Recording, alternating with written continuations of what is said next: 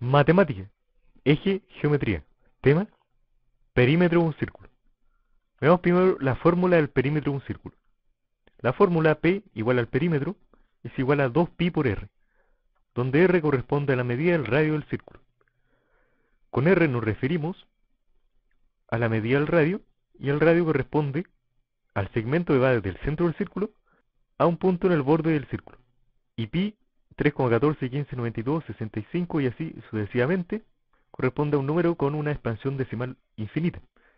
Por lo tanto, lo representaremos con una única letra griega, pi, y que siempre será reconocida que pi corresponde a esto, por convención. Entonces su fórmula es 2pi, 2pi es una constante, por r, que sería el radio del círculo, que por supuesto depende de cada círculo.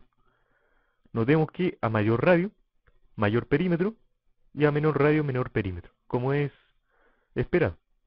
Y por supuesto cada p es único para cada r, como también es esperado en la fórmula. Entonces veamos un ejemplo. Calcula el perímetro de un círculo de diámetro 5 centímetros. Sabemos que el diámetro, lo que está aquí en rojo, es 2 veces el radio. Es decir, 2 veces radio es igual a 5 centímetros. Entonces el radio es igual a 2,5 centímetros de medida. Entonces, ¿cuál es su perímetro? Su perímetro es, usamos sencillamente la fórmula, 2pi por r. Y r es 2,5. Esto es 5pi centímetros. Y podríamos aproximar con un pi igual a 3,14, 15, 92. Y realizando un poco este cálculo con paciencia nos resulta que P, el perímetro, es aproximadamente 15,70 centímetros. Veamos otro ejemplo. En una cancha de fútbol hay un círculo en el centro. ¿Cuál es su perímetro si su radio es 10 centímetros? Si su radio es 10 centímetros, entonces solo usamos la fórmula. El perímetro P es igual a 2pi por el radio, igual a 10. Entonces su perímetro es 20pi centímetros. Y también podríamos aproximar con un pi igual a 3,14, 15, 92.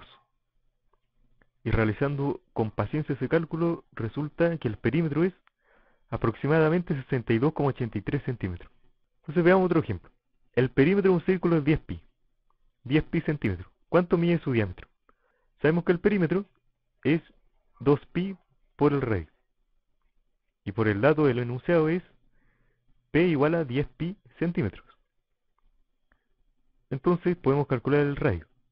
Estos pi se pueden simplificar y este 2 con este 10, si dividimos por 2 en ambos lados, nos resulta 5. Entonces el radio es igual a 5 centímetros. Entonces, ¿cuánto mide su diámetro? Su diámetro es el doble, es decir, 10 centímetros. El área de un círculo es 100 pi centímetros al cuadrado. ¿Cuánto mide su perímetro? Este sería otro ejemplo. Bueno, el área, sabemos, es pi por r al cuadrado. Y dice que esto es igual a 100 pi centímetros cuadrados.